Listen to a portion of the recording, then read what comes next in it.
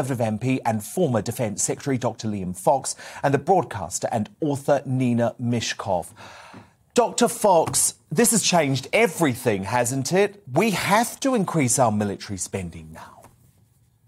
Well, we're one of the few countries that actually spends above the NATO thresholds. We're spending 2.3% of our GDP on defence, and given the size of our GDP, that makes us the second biggest spender in NATO after the United States. It's good that Germany is catching up.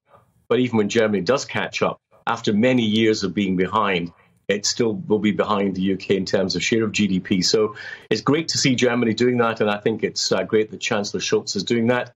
I wish it had happened a long time before. NATO would be in a better place. But when we've got some other NATO members at less than 1% of GDP, it shows you the rise in NATO spending that will be needed just to keep its members on track with the rest. And the problem with NATO is that for many of its members, they all want to have the insurance policy, but many of them have not wanted to pay the premiums. No, and I completely understand, and I think it's wrong, and I agree with Trump. They should be spending the 2% of GDP figure. But for us, Dr. Fox, let's just forget our NATO allies for one moment and look at our situation.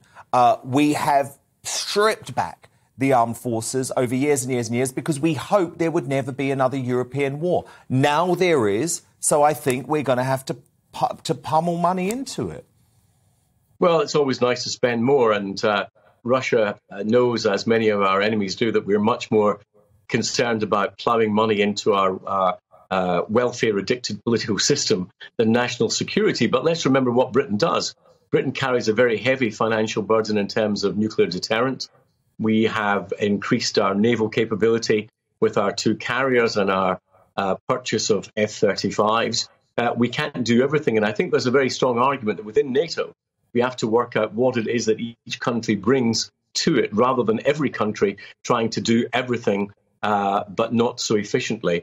And I think that we need to recognise where Britain's strengths lie. And as a maritime nation, we need to ensure that we have a strong navy and strong naval capability, not least because 90-odd% of our trade comes by sea.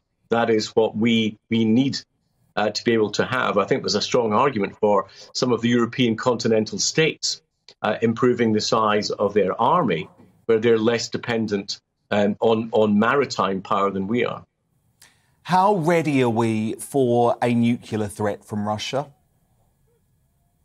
We have a nuclear deterrent, but I think that we've got to stop this playing into Putin's hands. Putin's talking about the nuclear question because that suits him in terms of propaganda. And every time we start to concentrate on this, we're playing into the Putin propaganda argument.